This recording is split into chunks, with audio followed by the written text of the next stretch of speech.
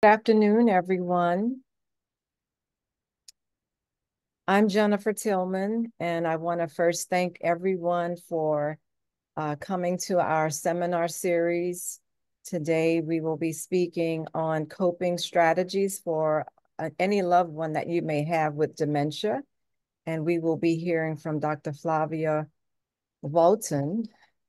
So I first want to, again, say welcome to our seminar series today. And my name is Jennifer Tillman.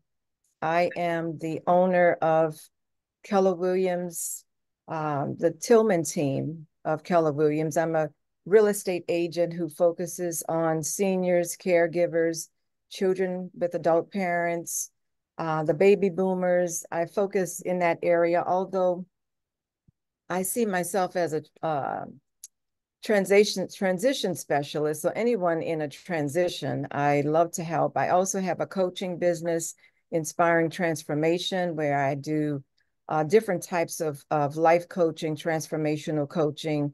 It could be grief, it could be downsizing, right sizing for where you are in your life.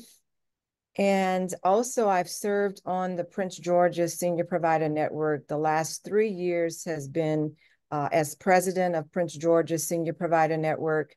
And starting this year, I'm a member of the board over the membership committee.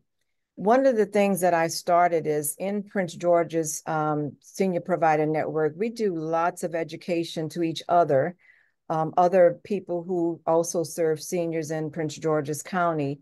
And I wanted to bring that information to the community, to the seniors, and to the caregivers. So in PGSPN, we have a yearly caregivers retreat.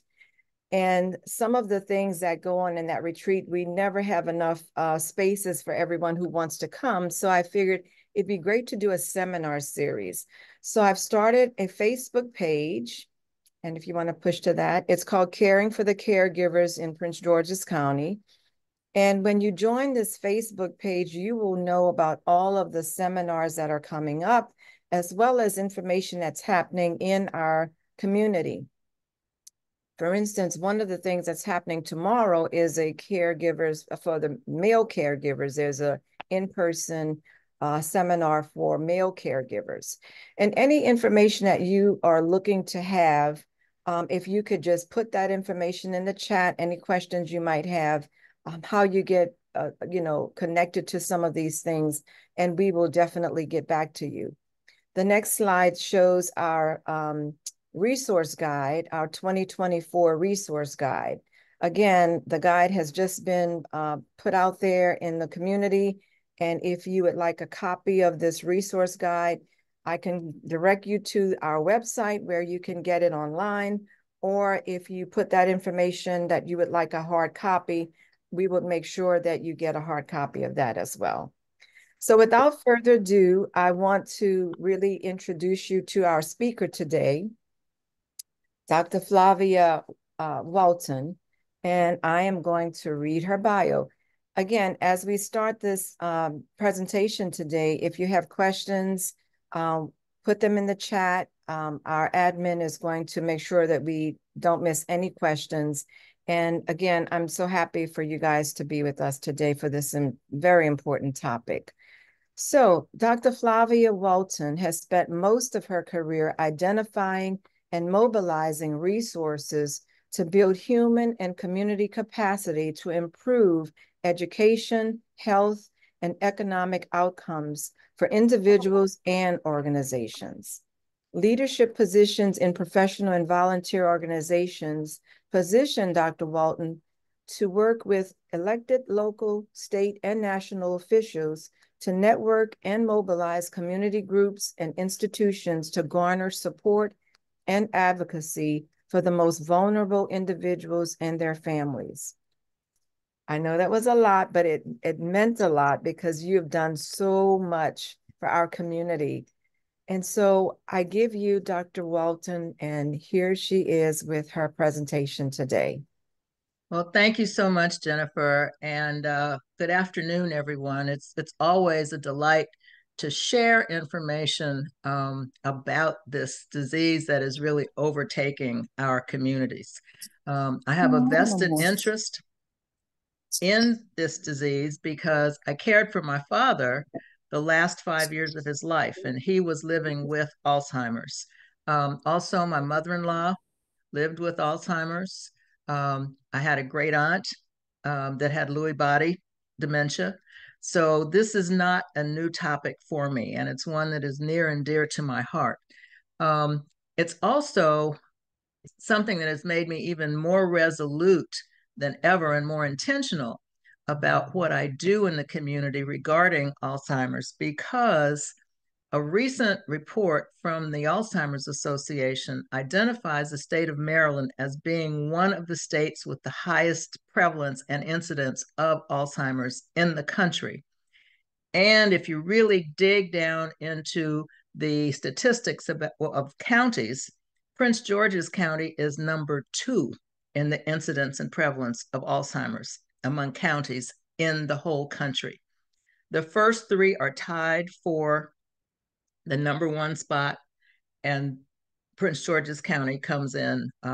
They have it third, but really, if you look at the data really closely, we're really number 2 in the incidence and prevalence, which is very concerning. And it should be a real red light flashing for everyone. It's concerning for our communities. It's concerning for the paucity of services that are available to serve individuals. And we certainly need more people to become advocates and champions. So with that, that's my commercial. And I'd also like to invite all of you to attend the men's caregiving event on Saturday. Reginald Lawson, who is going to lead that discussion, is a member of our South County team, and he has written a wonderful, wonderful book that has been very instructive for many people. So I encourage you to attend that, as well as a health fair on Saturday at Largo Community Church. And we will be doing health screenings and have information about dementia at that event as well. That's from 12 until 5 on Saturday. And we will provide the information for both of those. Great, super, thank you. And next slide, please. And I'd like to start with this because I think that this really provides a context of what I'm going to discuss with you today.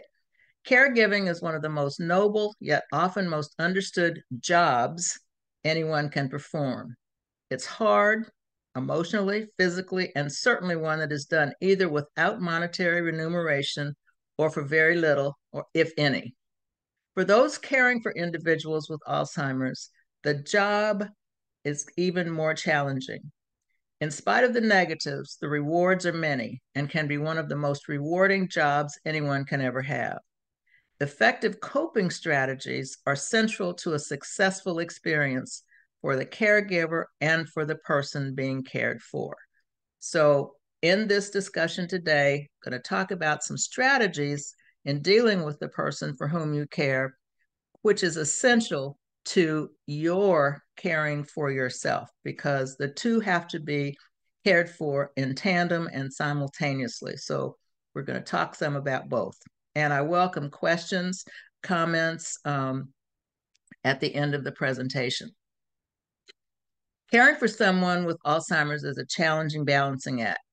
The caregiver is responsible for their loved one's safety, comfort, medications, medical and other appointments, love and support, and everything in between. But your life matters too. It is just as important to keep up with your work, family, and social life as it is for the care you give to your loved one. In your role as caregiver, do all that you can to be well informed, prepared, and ask for help and support when you need it. Next slide. One of the first things to do is to know what to expect. Alzheimer's is different for everyone. There's no formula that will tell you things happen in this order, that order, and you'll read everything about stage 1, stage 2, stage 3, stage 4. Well, it may start out at stage 5 and then go back to stage 1. It may hopscotch around. It may go in that order. You never know what you might find from day to day with a person living with Alzheimer's. A person's condition can change often. Medication effects can vary, and we know that there are medications that are prescribed now. Some work better than others, some don't work at all.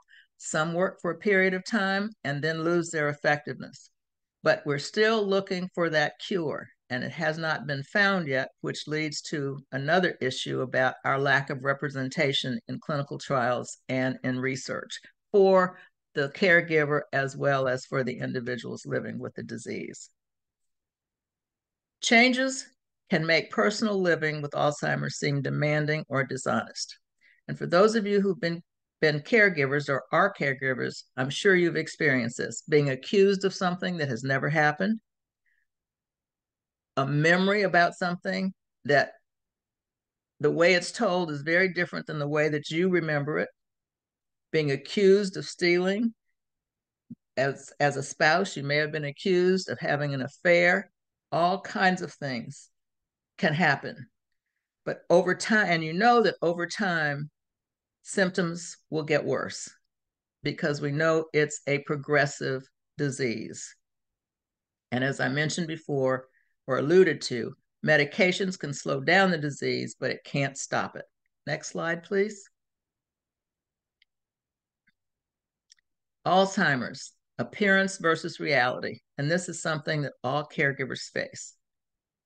Caregiving for persons living with Alzheimer's requires different skills.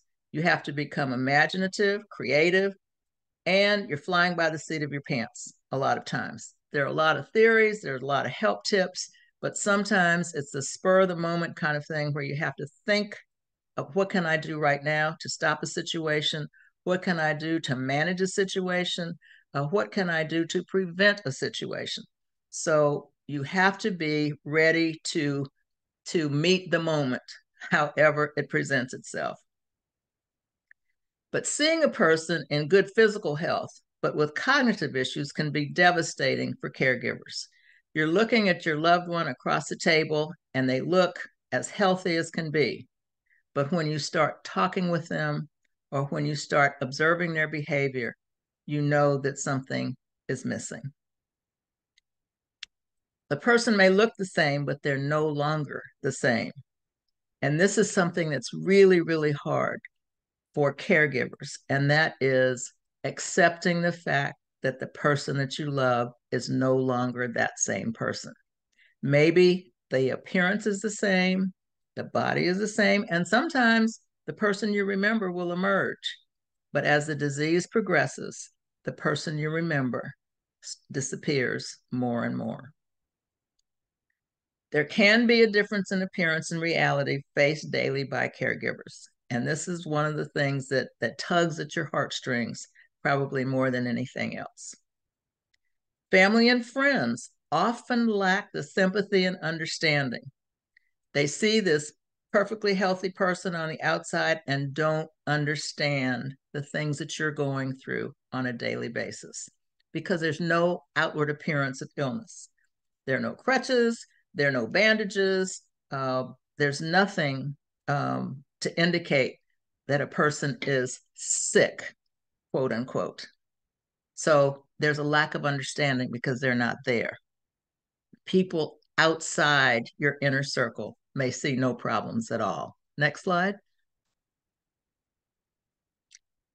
There's specific issues for caregivers. Memory problems.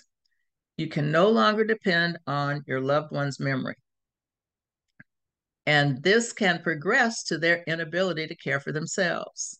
Communication may be difficult or impossible, and you often have to guess at what a person wants. Behavior problems. They have trouble self-regulating and may become violent or dangerous to a caregiver or to themselves. Next slide, please. And these are things to do for the caregiver. Research your loved one's condition, and also try to find out what kinds of specific caregiving strategies are out there. Don't always rely on your instinct. Have some other knowledge, but often you will have to rely on your instinct. But let your instinct be based somehow in some known experience or best practices. Create a calm environment. Feelings of safety and comfort are important. Limit distractions. And just think about, and that's for you as well. When you are intent on caring for somebody, that's where your attention is. And distractions can impede your ability to be the best caregiver that you can be. Stay organized. A lack of organization can be stressful for you and for the one for whom you're providing care. Keep things uncluttered and labeled.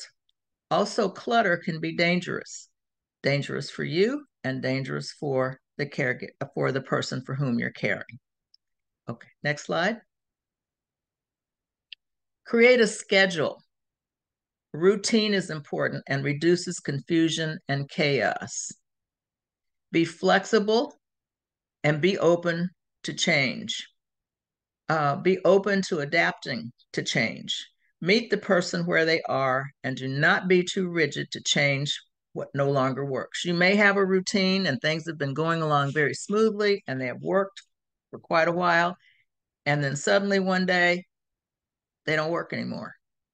So don't try to just keep doing that thing over and over and over, hoping that it may happen again. You may have to change on the spur of the moment because, again, you can never anticipate what may happen with a person living with Alzheimer's.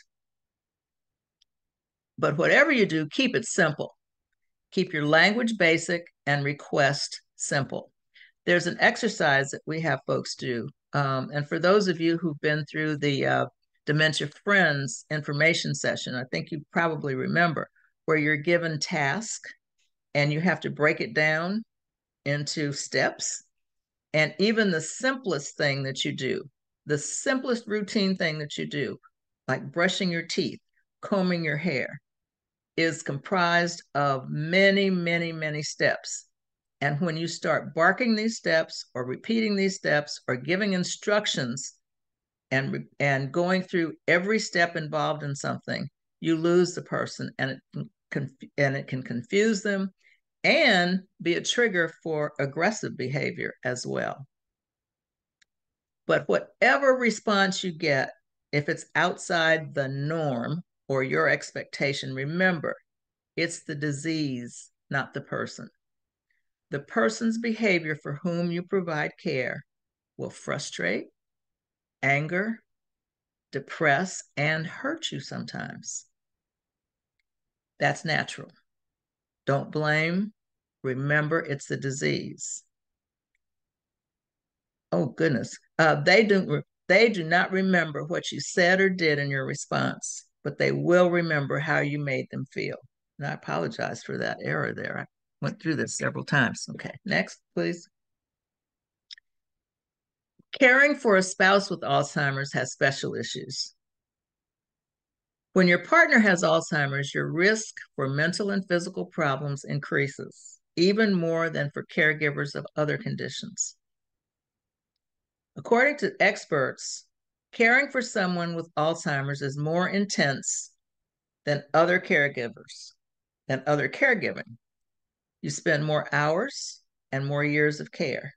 You're with that person generally 24 hours a day. Even if you're working or away from home for another reason, you're still the caregiver of that person. It's 24/7. Caregiver stress is real and must be addressed while caring for a loved one. Studies indicate that the healthier and happier you are, the better you are able to help your partner with Alzheimer's.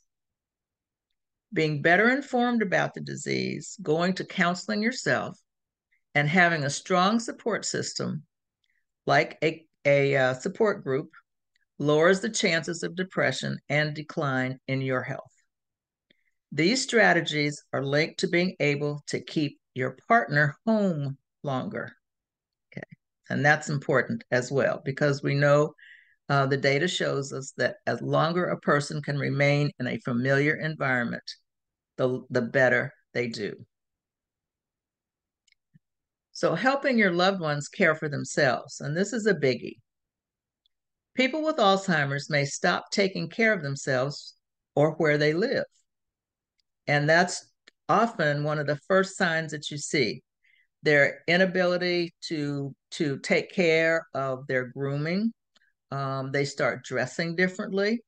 If they were once a very meticulous housekeeper or whatever, you start to see a decline in that. You see a buildup of clutter, maybe laundry, those kinds of things, but you start to see a change.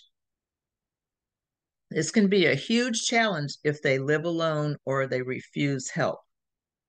If the change is sudden, try to figure out if the person is sick or depressed. Now, you know that if you are not feeling well, if you're sick, or if you're just feeling down and out, you may let the laundry pile up, or you may not dust that piece of furniture, or dishes may pile up in the sink. That's one thing.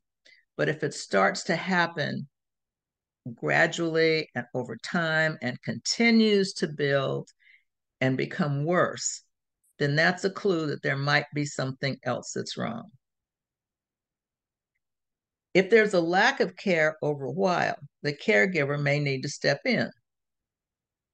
If the person refuses, you may need to obtain help or find other living arrangements for that person.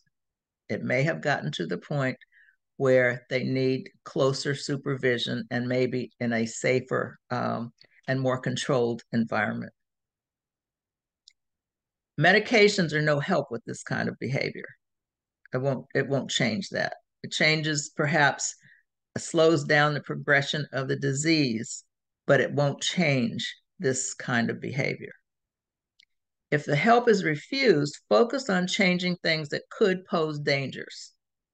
If they don't take their meds properly or don't take them at all, they're not eating or drinking, they have untreated injuries like cuts or sores, infestation of rodents or insects in their home, rotting food or garbage or smell in their home. These are all indications that help is needed. And if you are unable to provide it, then that is really a red flag for you to get someone or someones to come in to help with the situation. But you have to manage these situations with care to avoid behavior upsets. Make sure they're comfortable and understand what you are doing. That's important. Next slide, please. When a person becomes aggressive, what can you do? Anger, aggressive behavior may have no observable reason. It usually starts in later stages of the disease. Unsure why it happens, but researchers think that it may be a symptom in itself of Alzheimer's disease, or it may be a reaction to confusion or frustration, or all of the above. But remember, behavior is not intentional or on purpose. It's the disease. Next slide. Again, common triggers to understand. They may be confused from trying to understand complex instructions, or even your stress may make them become agitated or become aggressive. Feeling like their space is invaded, like bathing or changing clothes. I know with my dad, who became unable to really dress himself, when I had to help him, he became very agitated. And I recognized that that was because he'd always been a very modest person. I cannot remember growing up ever seeing him without a bathrobe or whatever. I mean, he was always dressed. And for somewhere in the recesses of his brain, it was still working. The fact that his daughter was having to help him do this triggered some aggression, some embarrassment, all those kinds of things. So you have to try and think about what this might be that's creating this kind of behavior. noticing your stress or frustration. And I'm the first one to admit, caring for someone who is living with Alzheimer's is no easy feat. And often you do get frustrated and anger will bubble up. Uh, you often you feel like you're being robbed of your own time. You feel like, why is this happening? Why can't I do something about it? I mean, all kinds of feelings just start to just become part of what you go through almost on a daily basis. But realize again, it's not the person, it's the disease, and you've got to look for help. But how you feel, your loved one will pick up on. They will pick up on that, because the one thing that we try and get over to folks is that it's not your behavior necessarily or what you say that they will remember, but they will remember how you make them feel, because that's one of the last parts of the brain to go, is that emotional, that feeling part. So just remember that. If you take away nothing else, remember, well, there are two things. Remember, it's the disease, not them, that's creating whatever is there. And also they will remember how you make them feel. Okay. Another trigger is being criticized or belittled. Again, how you make them feel. Feeling rushed because they can't manage all of this. And when they're being rushed, they can't put all the things together. Following an instruction, a simple instruction, may take them up to a minute to even process what you're saying, if they're able to do it at all, if the disease has not progressed beyond that. So it takes time. You have to have time, patience, and break things down into very simple instructions. Not being allowed to do something or to go someplace. And that can make us a little agitated as well. But remember, they are living in a different place and time. They may have gone back to when they were a child. That may be where they are functioning now. They're always back in time. So if they are back in time, they're going to react the way that they would have reacted wherever their brain resides. So if they are back to being a child, that's how they're going to behave. They're back to their teenage years. Well, you remember the teenage years when we were told we couldn't do something. We'd pout, we'd fuss, all that kind of stuff. But remember, try and figure out where they are functioning, what time period are they functioning in. And that will also give you some clues into how you respond to a person in meeting them where they are. And then they're also, and it's all related, having to do something that they don't want to do. Come on, Mom, it's time to eat breakfast. I don't want to. I'm not moving. Often you'll get that. So that's another challenge for the caregiver. I'm going to give you eggs, bacon, juice, toast for breakfast. I don't want that. I want ice cream for breakfast. A challenge. So maybe they get ice cream for breakfast if it's not contrary to their diets. And maybe you sneak the eggs and bacon in later on during the day. Again, it's that creativity and meeting the person where they are. And who said you had to have eggs and bacon for breakfast anyway? Who decided that? Okay. More common triggers to understand. Feeling threatened. Often there's this paranoia that often goes along with Alzheimer's. Confusion about what was happening. Again, inability to process information, process situations. It's there and it's confusing. It can become agitating, and they'll lash out. Thinking something was happening that wasn't. and again, accusing you of things that are untrue, like stealing. And that's a very common one that you find, people who are living with Alzheimer's. They'll accuse their closest loved ones of stealing their money, stealing their clothes, stealing their food. My dad didn't accuse anyone of stealing, but he always thought somebody was having a party in the house. And it was just the three of us, my husband, my dad, and me. But this was part of how his brain was functioning. Um, and that was, stop the noise, stop the noise. Well, later figured out it was a TV that he was thinking was a party because he heard noise, but it was the lack of the ability to process had gone. Surroundings or routine changes could be a reason for aggression. Are they in a noisy room? Is there a lot of noise around them? Are they with a lot of people or people they don't know? Alcohol, caffeine, or drug use? Is there a change in their normal routine? All of these things you have to think about. And the noise, especially noise, people that they don't know, and a lot of people can really be a trigger for aggressive behavior. Could the way their body feels be to blame? Are they in pain? Are they sick? Are they cold, too hot, hungry, thirsty, tired, or in need of a bathroom? Because again, they may be at the point in the disease where they're not able to express their needs for solutions to any of these issues. Ways to calm or keep your loved one calm.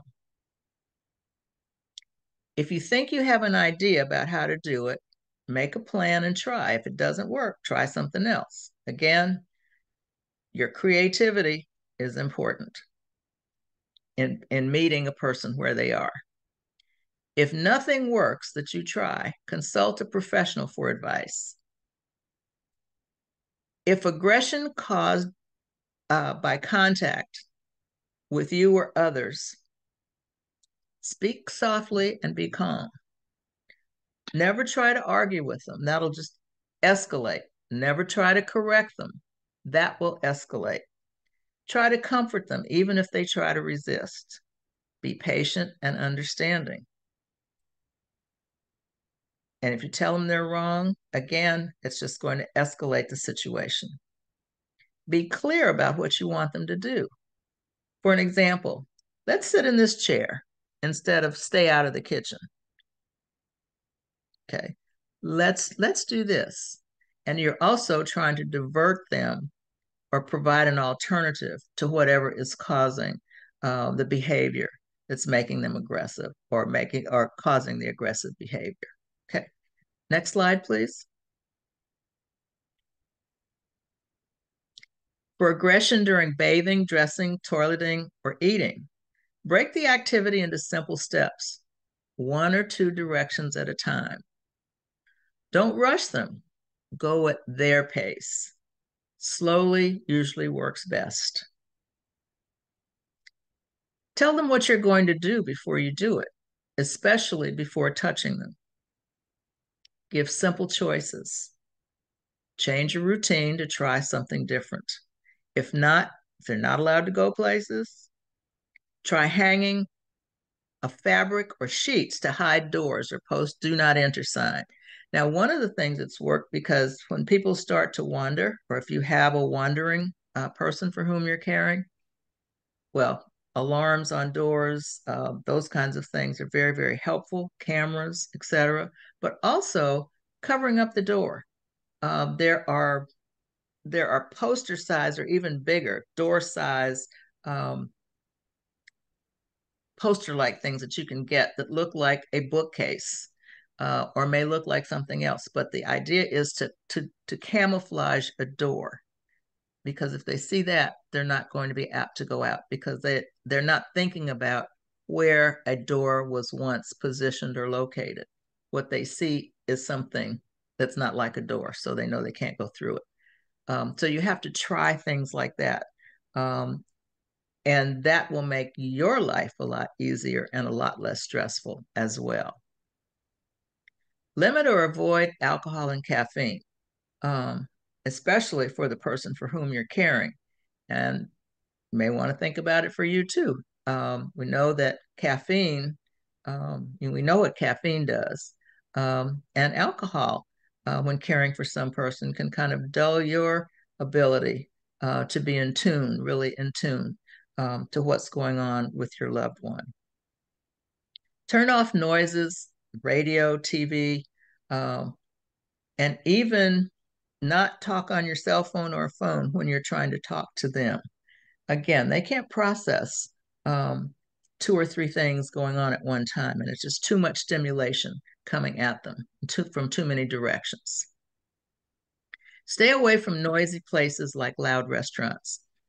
We're trying now to train restaurants. We have done so with 8 McDonald's stores so that they will know how to accommodate individuals who are living with Alzheimer's and their caregivers. We're also attempting to train management and cashiers and all in grocery stores, banks, all sectors of the community, so that when people recognize someone living with the disease, they will know how to handle them, which will also help to alleviate the caregivers' stress. One of our caregivers had adopted something. She put a sign on the back of her wallet and said, "Husband has Alzheimer's."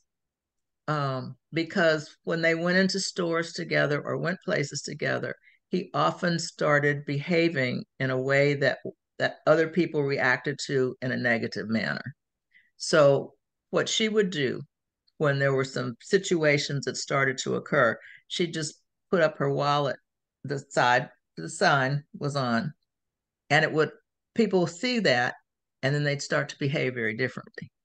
So these are the kinds of things that you as a caregiver will have to figure out and do just to try to help manage your life with your loved one, as well as managing theirs.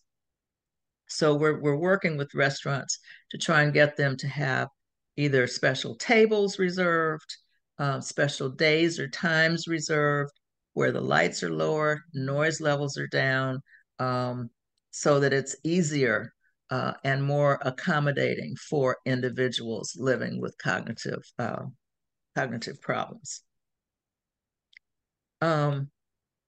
Use brighter lights indoors, especially at night, so it's easier for them to see, but no flashing lights, that kind of thing, because that can just throw them off.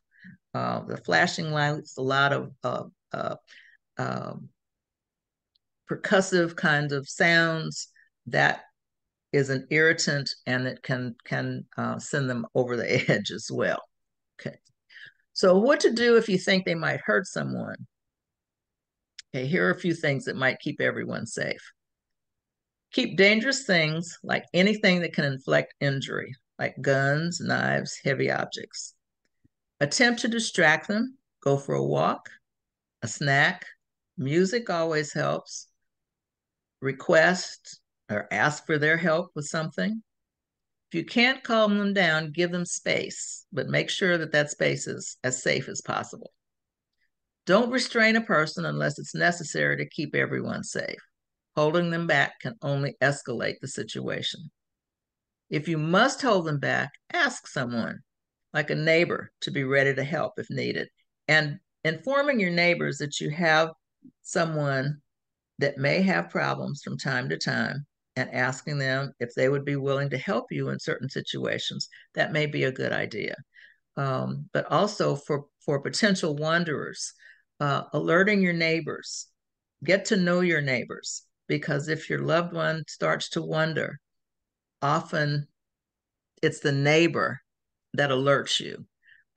So make sure that you have folks around you who can assist in the overall safety and care of your loved one. Once a person is calm, check for cuts, bruises as necessary, and treat them if necessary.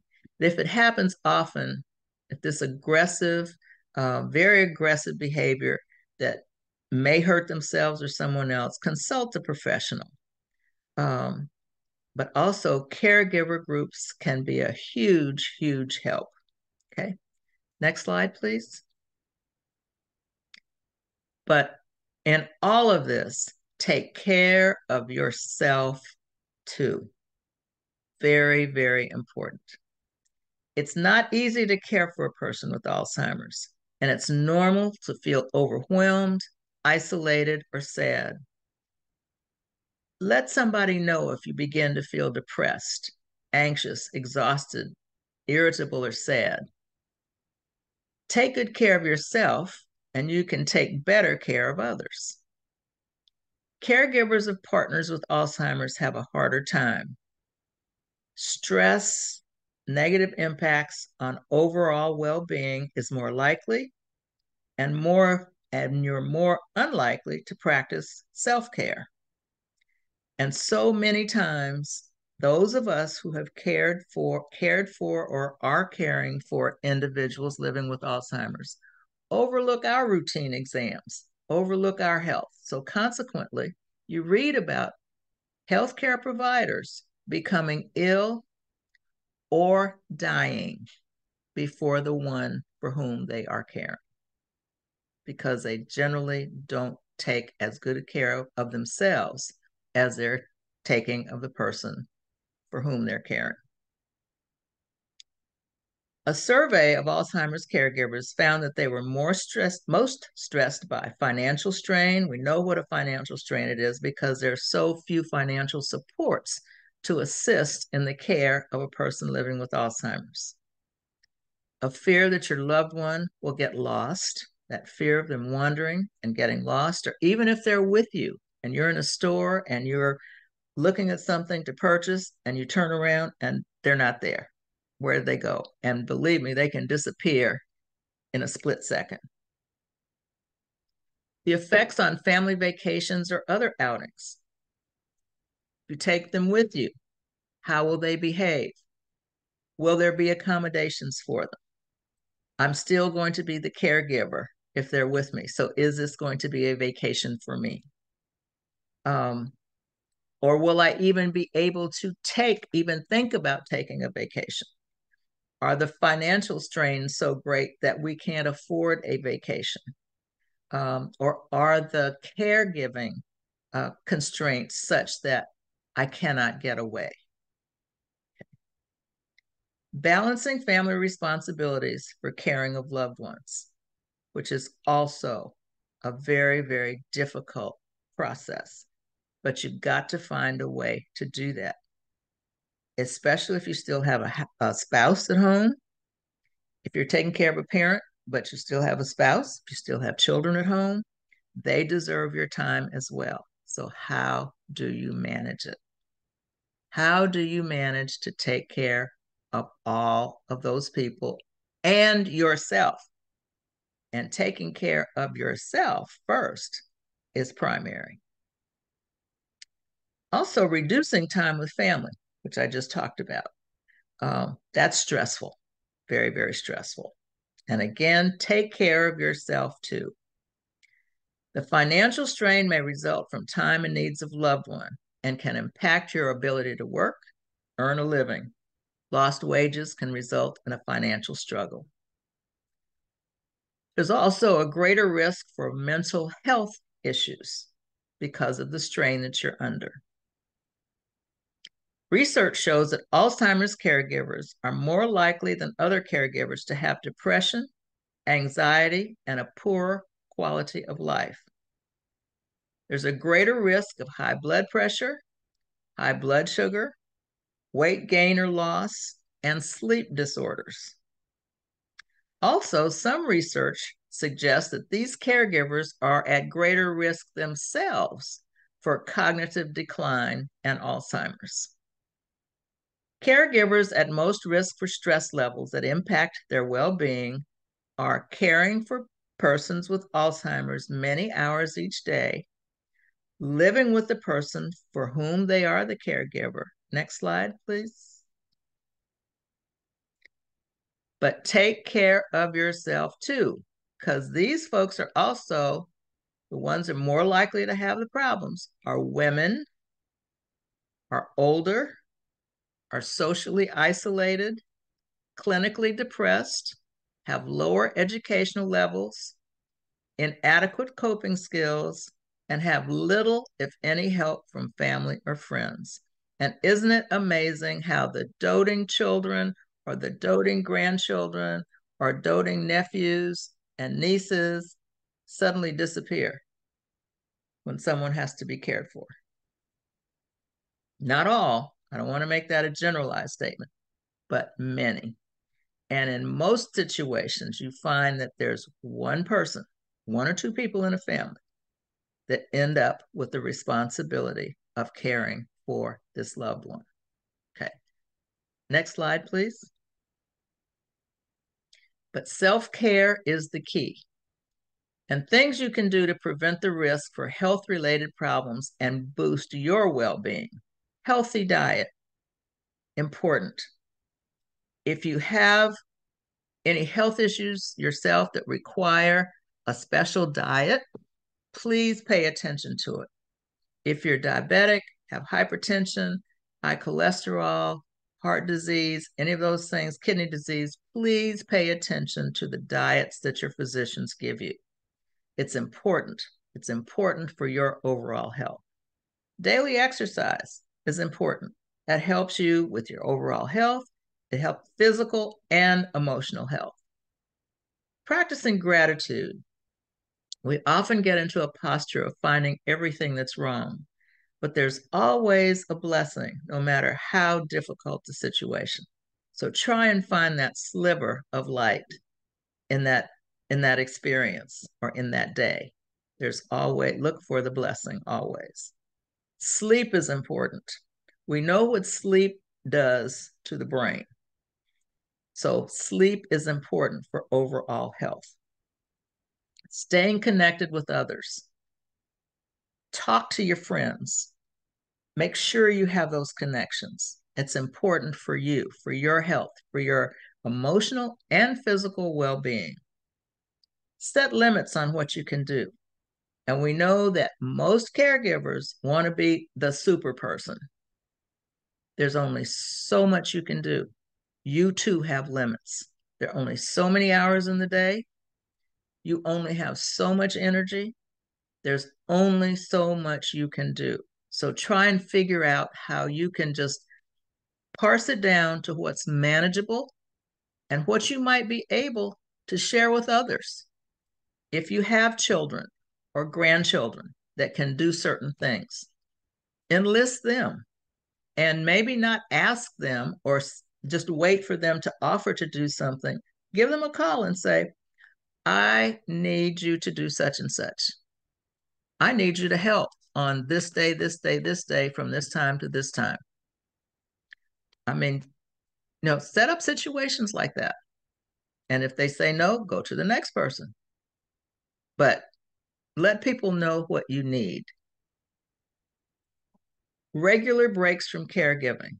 And again, this is back to letting people know what you need. It's important. You cannot do this 24/7 for years on end. You cannot. You have to have breaks. You must have breaks. Socialize with others.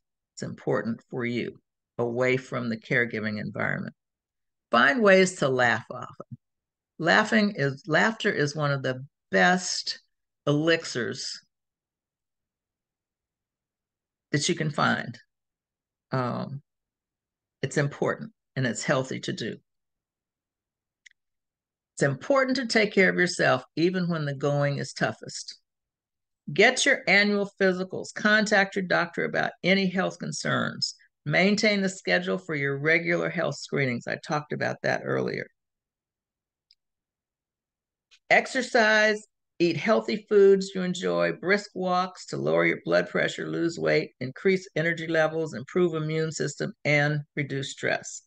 Carve out time for hobbies or other activities that make you happy. If you enjoy playing games, spend a little time to play a game on your phone or on your computer, or do a crossword puzzle. Watch something on TV that you enjoy, but carve out some time for yourself, something that makes you happy. Get help from experts like lawyers, accountants to help with necessary tasks and tasks you may not be familiar with. Because as a caregiver, you need to know and have in place all of the legal documents for the person from whom you're caring, as well as for yourself. And there's plenty of information available about what those documents are, like a will or a trust, advance directives. There are a number of things that you need to have in place, and that's everybody needs to have those in place, but especially if you're caring for someone, those things need to have been in place.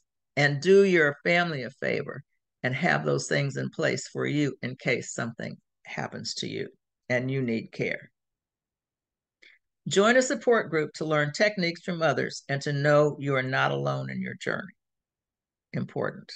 You are not alone. There are other people sharing the same experience as you. Looks like that's the same one. Next slide, please. Planning for the future. The CDC says that more than half of people caregiving for loved ones with Alzheimer's did so for 4 years or longer. And we know that people living with Alzheimer's with good care, some live 10, 15, 20 years. It's a long time to be a caregiver. It's important to be prepared in case your situation changes. Again, talk with your lawyers. Instructions for loved ones' care and yours in the event that something happens.